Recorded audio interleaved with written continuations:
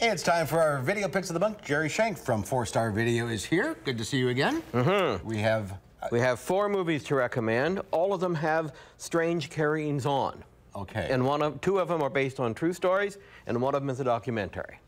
That's based on a true story, and I'm just giving this prominence, although it's certainly got plenty of Academy Award nominations, because people aren't renting it like they should. Okay, The Imitation Game, which is a true story, based on a true story of Alan Turing, who used a proto-computer, before there were computers, to help end World War II early by breaking the Nazi code.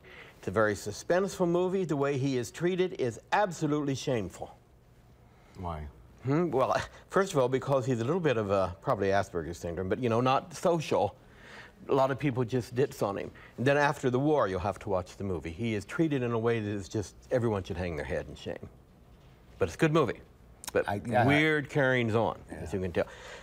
All right, next is a girl walks home alone I don't like the sound of that night. All right, now this is, as I told you, just your typical first-time director female Iranian horror film with a vampire in full robe, female, roaming the streets at night on a skateboard.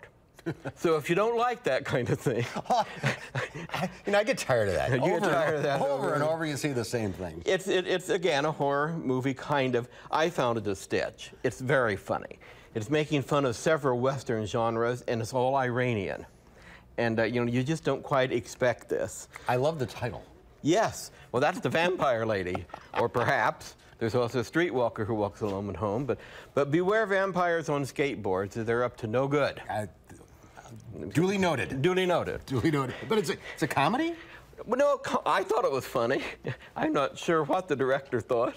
No, she's poking fun at us. Yeah, tongue-in-cheek. Yes, very much. Okay. And fangs in neck. There you go. Next is A Walk Among the Tombstones, which is a detective story. Matthew Scooter, if any of you follow him as a detective, you know, it's a series of books on him. This is pretty gritty. It involves murder. It's Liam Neeson. But it does what good detective stories do. It keeps introducing secondary characters that aren't there very long, who are really fascinating. I love the discussion between he and a young man who's homeless about whether or not Matthew Scooter is a good name for a detective. Maybe he should be named Philip Marlowe or Sam Spade. I mean, you know, discussions like that. It's very gritty and very funny and a good mystery. And I like Liam Neeson. Liam Neeson is very good at it. He's a good actor. All right, next, talk about strange goings-on, is a Penn and Teller documentary, Tim's Vermeer. Tim discovers that Vermeer may have used mechanical means to make his paintings rather than usual, you know, hold your thumb up and, you know, kind of stuff. And so he tries to reproduce a Vermeer using what he thinks Vermeer did. So he has to go to Holland and talk to people, go to Buckingham Palace so he can look at the actual painting he wants to reproduce, rebuild the whole set for the painting, and then do it his way. And it is fascinating. And who's doing this? An inventor. Oh, it's not Penn and Teller. No, Penn and Teller are, well, Penn in particular is narrating the thing.